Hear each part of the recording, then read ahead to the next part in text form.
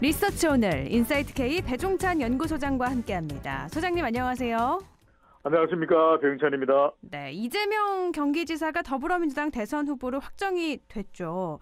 네. 이제 국민의힘 후보와 가상 대결이 중요해졌는데 관련 조사가 이루어졌죠? 정말 차기 대선이 긴박하게 돌아가고 있습니다.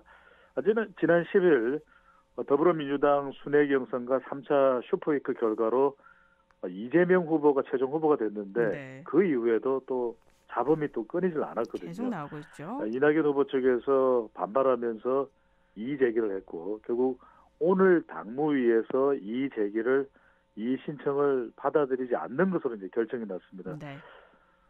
그만큼 치열했다. 물론 이제 득표 차이는 있었지만 3차 슈퍼위크 결과도 그랬는데 앞으로 이제 남아있는 경쟁은 이재명 후보와 국민의힘 후보 사이의 경쟁입니다. 물론 4명의 후보 모두 국민의힘 후보 모두 이재명 후보에게는 강력한 경쟁자가 되겠지만 우선 유력한 후보는 2명으로 또 올라와 있습니다. 네. 가상 대결 여론조사 결과인데요. 한국사회여론연구소가 TBS의 의뢰를 받아 지난 8일 9일 실시한 조사입니다. 1대1 가상 대결을 벌였을 때 누구를 지지하는지 물어보았는데 자세한 사항은 중앙선거여론조사 심의위원회 홈페이지에서 확인 가능합니다. 이재명 대 윤석열, 이재명 35.8%, 윤석열 33.2%, 이재명 대 홍준표, 이재명 35.2%, 홍준표 33%. 거의 차이가 없습니다. 네. 이 정도 격차는 또 면접원 조사 방식에서는 조금 다른 결과가 또 나올 수 있거든요. 그렇다면 이런 조사 방법이나 또는 조사 시점을 감안한다면 사실상 이재명 대 윤석열, 이재명 대 홍준표 차이가 없어요. 네. 그러니까 초박빙의 상태, 본선 경쟁력만 놓고 보면 윤석열의 경쟁력, 홍준표의 경쟁력이 거의 비슷합니다. 그러니까 이 고민이 만렙입니다. 국민의힘 지지층에서는 과연 누굴 선택해야 될지. 네. 윤석열 후보는 반문 정서를 잘 결집할 것 같고 토론회나 또는 정치 경륜을 보면은 홍준표 후보가 더 나을 것 같고 이러지도 못하고 저러지도 못하고 국민의힘 지지층의 고민은 한 달도 안 남았습니다.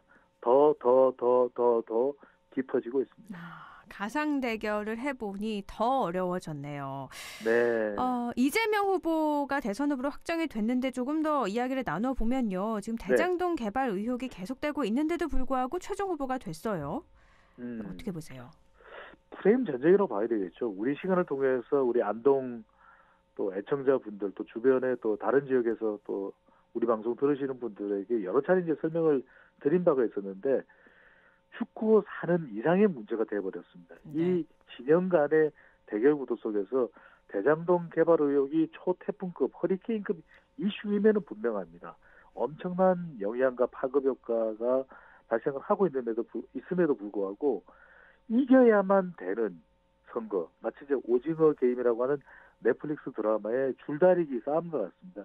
그러다 보니까 이재명 후보와 관련된 대장동 개발이지만 더 이재명 후보의 본선 경쟁력 그리고 줄곧 여론조사에서 당선 가능성을 물어볼 때는 높게 나타나고 있거든요. 이재명 후보가. 네. 그러다 보니까 더 뭉치는 현상이 나타나고 있는 것으로 보입니다. 그러다 보니까 이재명 후보가 이 대장동 개발 의혹을 정면 돌파하겠다. 경기지사로서 국정감사를 받겠다. 이렇게 이야기를 하고 있기 때문에 이렇게 하는 이유가 그만큼 대장동 개발 의혹을 또 털어내지 못하면 이 본선 경쟁력이 그만큼 위축될 수밖에 없거든요. 네. 다가오는 18일 국토교통위 국정감사, 20일 행정안전위원회 국정감사, 말 그대로 불꽃 튀는 대결, 이 생방송으로 중계될 것 같아요. 이 고향이 또 이재명 후보, 우리 또 경북 안동이기 때문에 안동 우리 시민분들도 고민이 깊어질 것 같아요. 정치적 성향이냐, 네. 아니면 안동 고향 출신이냐, 점점 더 아유, 왜 이렇게 고민을 많이 하게 되죠? 그래서 더 신중하게 생각을 하게 되는 것 같은데 네. 프레임 전쟁이다. 그래서 이재명 후보가 최종 후보가 됐다라고 말씀을 하셨지만 근데 3차 네. 슈퍼위크 국민투표에서 이낙연 후보가 62%가 넘는 득표율로 압승을 거뒀잖아요. 이것도 그냥 넘길 수는 없는 것 같아요. 좀 달랐다고 봐야 될 것 같아요. 그러니까 대장동 개발 의혹이 그만큼 이재명 후보에게는 타격을 준다. 누구에게 타격을 주냐면 여중입니다. 여자 중학교 아니고 네. 이 M은 MZ세대 네. 또 여성 유권자 그리고 중도층에게 그만큼 영향을 준다고 봐야 되겠죠. 지금 부동산 이슈는 중요할 수밖에 없거든요. 지난 4월 재보궐선거 때도 서울시장 보궐 또 부산시장 보궐에서도 부동산 영향이 막강했습니다. 이번 대선도 대장동이 차기 대통령을 결정한다고 할 정도로 부동산 이슈가 중요해질 수밖에 없기 때문에 3차 경선인단은 모집도 9월 달에 했거든요. 그리고 이 대장동 의혹의 한복판에 서서 투표를 했기 때문에 대장동 영향을 많이 받을 수밖에 없었고 1차, 2차 슈퍼위크랑은 분명히 달랐습니다. 그런 만큼 달라진 민심을 확인하게 된 것이 이 경선 마지막 날 바로 슈퍼위크 결과이기 때문에 이재명 후보도 경기지사직을 사퇴하지 않는 이유도 대장동이 그만큼 크다. 대장동을 극복하지 못하고는 대통령 자리에 오르기 힘들다. 이렇게 판단했을 테고 네. 이 3차 슈퍼위크 결과가 주는 이 함의 숨어있는 의미도 대장동 개발 의혹이 이 본선에서도 가장 중요한 이슈가 될 수밖에 없을 것으로 보입니다. 역시 뭐 국감도 그래서 최대 관심사가 됐고요. 대장동 의혹이 이 개발 의혹에 대해서도 어떻게 풀어갈지도 굉장히 집중이 될 텐데 근데 이낙연 후보가 이 일을 계속 제기를 하지 않았습니까? 그래서 경선 불복 논란이 계속됐는데 원팀이 원활하게 될까 싶어요.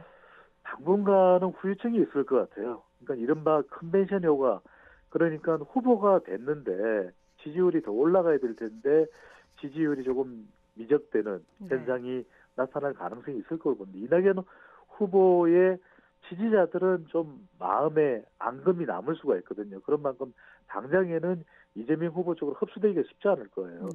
이 이재명 후보로서는 이 경선 승리를 토대로 해서 또 지지층들을 더 끌어들이는 이낙연 후보의 지지자까지 또 흡수하는 컨벤션 효과가 있어야 되는데 당분간은 그러기가 되게 힘들 것 같습니다. 하지만 이제 분기점이 있거든요. 18일, 20일 예정된 이 국정감사 정면 돌파할 때 지지층들이 또 이재명 후보 쪽으로 한 번 더 결집할 수 있을 가능성이 열려 있고 또 하나는 11월 5일입니다. 이때 이제 국민의힘 후보가 결정되면 이낙연 후보 지지층 중에서 이재명 후보 쪽으로 좀 흡수되지 않았던 마음을 옮겨가기가 힘들었던 지지층들도 이 프레임 전쟁에서는 결국에는 갈 수밖에 없는 결국에는 더불어민주당 지지 성향이 있기 때문에 하나로 원팀으로 갈 수밖에 없는 그런 결과가 나타나긴 할 텐데 시간은 좀 걸릴 것으로 보입니다. 네. 국민의힘 대선 후보는 4명으로 압축이 됐는데요. 국민의힘 대선 후보 지지도 추세도 한번 살펴볼까요? 상당히 또 열띤 경쟁이 되고 있습니다. 한국사회여론연구소 조사 결과인데요. 범보수, 대체로 국민의힘 후보입니다. 적합도를 물어보았습니다. 자기 대선 후보로 누가 적합한지 물어봤는데요. 홍준표 후보 27.5%, 윤석열 후보 25.5%로 나타났습니다. 유승민 후보 10.5%, 원희룡 후보 5.1%, 홍준표 후보가 윤석열 후보와 상당히 접전하는 결과로 나타났는데 물론 이 더불어민주당 지지층도 응답자로 포함이 되어 있기 때문에 더불어민주당 지지층으로부터 많은 선택을 받고 있는 이 홍준표 후보의 결과이지만 그래도 이 확장성이나 또 앞서 소개를 해드렸던 1대1의 가상 대결의 결과를 보면은 상당히 치열하다. 시간이 지나면서 윤석열 후보와 더 가까워지고 있는 경쟁력이 비슷해지고 있는 홍준표 후보. 그렇지만 또 윤석열 후보 지지율도 무너지지는 않고 있거든요. 여전히 일정 수준 이상, 특히 이제 국민의힘 지지층으로부터 지지를 계속 유지하고 또 이어가고 있는 윤석열 후보의 경쟁력으로 나타나고 있습니다. 근데 여러 여론조사를 보면 이 정권 교체 여론이 정권 재창출보다 대체로 더 높았잖아요. 그런데 국민의힘 후보 지지율이 이재명 후보를 압도하지 못하는 이유는 뭘까요? 그러니까요. 정권 교체 여론, 그러니까 대통령 국정 수행에 대해서도 부정 평가가 더 높습니다. 네. 그렇다 보니 이번 이 정권을 다음 차기 정권에서는 바꿔야 된다라고 하는 정권 교체 여론이 높게 나오는데, 그럼에도 불구하고 국민의힘 후보가 압도적으로 이재명 후보를 이기는 결과는 아니거든요. 그렇다 보니까 아직까지는 이 문재인 대통령의 지지율이 역대 대통령과 비교를 해보면 그래도 첫 번째로 양호한 편이다. 이게 이제 이유가 될 수 있겠고요. 두 번째로는 국민의힘 야당으로의 정권교체 여론은 높지만 홍준표 후보나 윤석열 후보가 아직까지 그 정권교체 여론을 다 흡수하고 있지 또는 반영하고 있지는 못한 결과로 보입니다. 그러다 보니까 아직까지 정권교체 여론만큼 윤석열 후보나 홍준표 후보의 지지율이 나오지 않고 있는 이유가 될 수 있을 거고요. 또 하나는 참 흥미로운 부분인데, 앞으로 이것이 대선에 어떤 영향을 끼칠지도 중요한데요.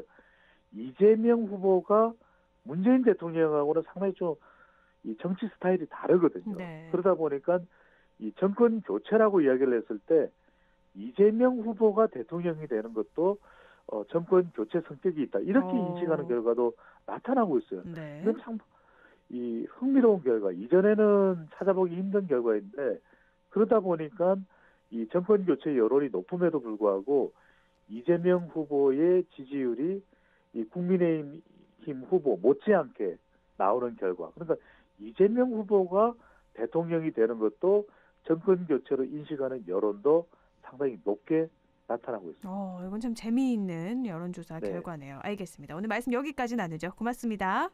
감사합니다. 리서치오늘 인사이트K 배종찬 연구소장이었습니다.